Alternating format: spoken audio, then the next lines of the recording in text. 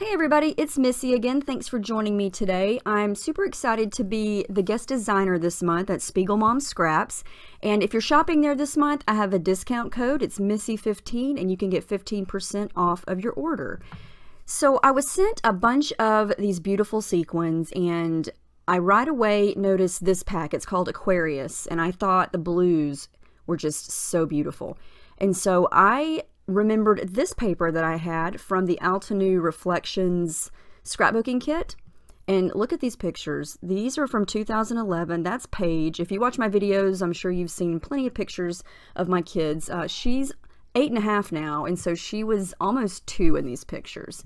And the reason I'm scrapping an older picture is because the theme this month at SpiegelMom Scraps is winter. And living in Florida, we don't really have a lot of winter opportunities for photos. I mean, sometimes it gets cold, but you know, we don't have snow. It's not the same as northern states winters. So my thought process behind this is the pictures were taken in January, and so technically it was a winter month. And the color scheme in this paper reminds me of winter. It's this really pretty blue with some gray, and these flowers just reminded me of wintertime flowers. And so I'm going to sort of create this winter color scheme with my mixed media paints and these papers. Well, this paper that I fussy cut the flowers from. So what I'm going to do is I pulled out some shimmers from my stash, and I'm going to start with a gray color, and this is different for me. It's definitely a different color scheme, but like I said, I was inspired by that pack of sequins because there are some blues and some grays in it, and so it's all going to wind up coming together. This is a shimmers called Thunderstorm, and I believe it's a Creamies, and it's a very pretty shimmery silver gray color. The blue is called Me and Blue, and it's in Inklings, and it is a gorgeous shimmery blue color. You're going to be able to see the shimmer here in a few minutes once I'm done, and it's dry. I'm going to show you up close, and you'll be able to see how beautiful it is. So I'm trying to match the blues and the grays in those flowers that I fussy cut. And so I'm using the plastic packaging technique, I'm using my brush, I'm using splattering techniques.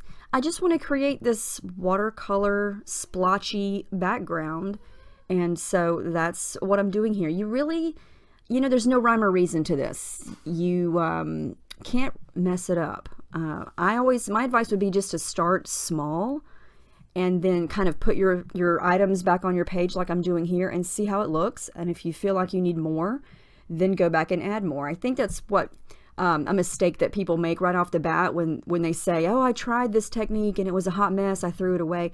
I think it's because people may do too much. So sometimes less is more. But in this case, I would say start with less and then kind of pull all of your pictures and your papers back on top of it and see how it looks. And then you'll know if you need more. Now here you can see it's dry. Look how shimmery that is. It's so pretty. I love it. I love it. So that's exactly what I'm going to do here. I'm going to put everything back like I want it and see how it looks. And I like that, but I feel like a lot of it's covered up. So what am I going to do? I'm just going to add some more. And it, you know, it winds up looking like a lot, but once you put everything back on top of it, it sort of changes. And I'm going to come back to the sequins later. I like to create my backgrounds first and kind of get all my papers and embellishments in place and then go from there. And so usually, you know, I use lots of different colors on my layouts, but I limited myself to just the blues and the grays because I felt like it looked like winter time and it just felt like a cold layout, I guess you could say. And she was swinging in a swing, and she did have on jeans and a long sleeve shirt. You know, here in Florida, you know, we don't really have snowsuits or, you know, snow hats or things like that. It was kind of a chilly day, but it technically was wintertime, but it felt nice outside. So I really like how these flowers look this way. On the original pattern paper, they were growing up from the bottom, like they were growing up out of the ground, but I love how they look this way. I just kind of turned them so they look kind of like they're coming in toward the picture, and then I just wanted to tuck it in there, and so it kind of overlaps the picture. And I printed the picture in black and white just for, so it would match a little bit better, because her shirt was like a magenta or a hot pink color. And so I just decided to print it in black and white, and it makes it stand out a lot more. And I think it goes with this color scheme a lot more. So I tried to go with a silver thread here. You know, I like to use my tangled thread, but it just would not loop right. It just wanted to go in all these weird shapes. And so I decided against that. And I just pulled out two gray colors, a light gray and a darker gray. And that's more of the cotton thread. And it loops up and tangles perfectly. So I added some darker to the left and some lighter to the right. And then I'm going to add a little bit of blue at the bottom underneath those black and white sketchy flowers. And this just adds pops of color, it adds texture, and you know, the tangled effect just adds to the messiness, the artsy effect of the background. And I like how this is looking, you know, because the basic design of the layout is finished. It's just a matter of embellishing now. The background is pretty much finished. I did add a little butterfly that I fussy cut up there at the top. And now this roll of Dear Lizzie washi tape has been sitting on my desk ever since I got it in a hip kit several months ago. And I love to fussy cut these little flowers out, because when you stick them on your paper, it looks like you drew them. They look very sketchy, and just like you took a black pen and just kind of made some messy flowers. And I thought that these would look like really nice, what's the word I'm looking for here? Just background elements. You know, the photo's black and white, and so these are just a little more hint of black and white elements here and there. And so I just fussy cut some of those out, and you don't even have to be very, you know, technical with it, because it kind of blends in with the white. And so if the edges aren't perfect, it doesn't matter. So I also went stash busting for my title, and as you can see, I've had these stickers forever. They're from Amy Tangerine, and they're so old, they're not even sticking to the background or the backing paper. They keep falling off. Do you have thickers that do this?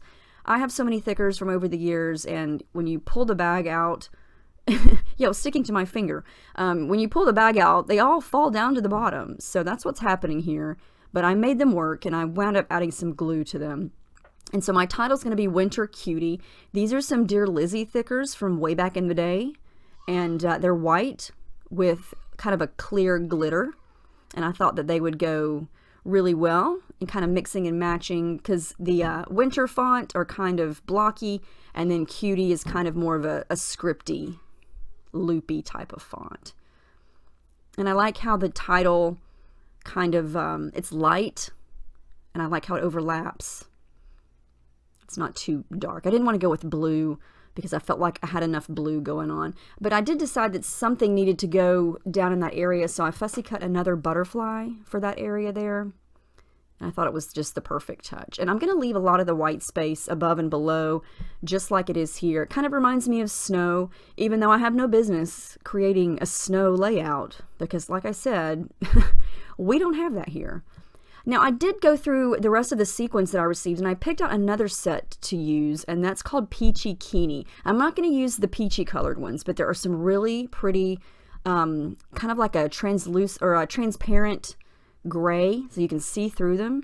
But there's some different shades of gray ones in the Aquarius set. So I'm going to kind of mix and match here, and I'm just going to basically create some confetti all over the page with these sequins. I'm going to create some little clusters and then kind of sprinkle them around. I'm going to use some gray ones, light gray and dark gray, as well as some blue colored ones. And I've got that all done. You can see how cute they look. They just add some texture, dimension, some sparkle, some shine to your page. And there are so many things that you could do with them. In this case, I'm going to use them as just little sprinklings around the page.